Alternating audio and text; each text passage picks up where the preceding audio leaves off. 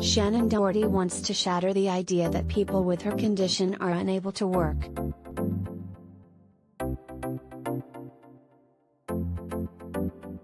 The Beverly Hills 90,210 star told Good Morning America in a candid interview Tuesday that she feels as if her capabilities have been questioned since she announced that she has stage 4 breast cancer in 2020.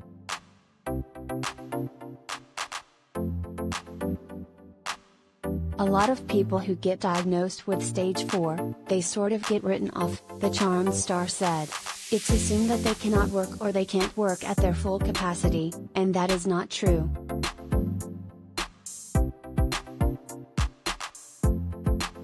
Doherty, 50, added, "That is something that I would really like for people to stop assuming and give us a chance to prove them wrong."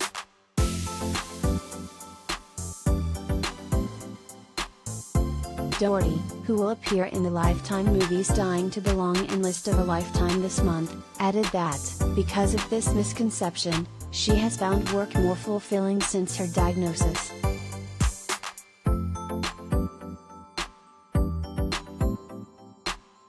Doherty was diagnosed with breast cancer in 2015 and chronicled her experiences on social media. She went into remission in 2017, but in February 2020, the Mallrats actor announced that the cancer had returned at stage 4.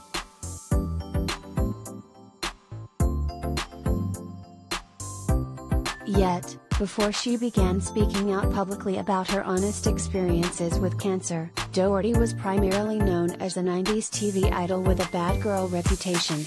Doherty addressed her notoriety on GMA, explaining that at the time many men in her industry were not as collaborative with women as perhaps they are now. She also noted that most women were expected to merely get on your mark and say your line and do your job.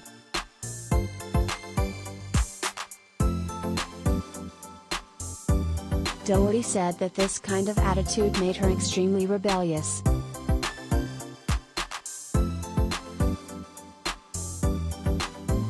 "I think because of all the names, the labels that were given to me, I sort of retracted even more into myself and became even more defensive and even more shut down."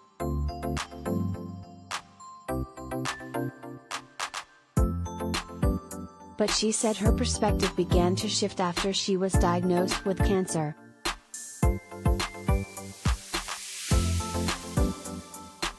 "You really have to dig deep to face cancer," Doherty said. "And in that you find all this stuff you had hidden away, and it's beautiful things that you find. You find the vulnerability, you find forgiveness.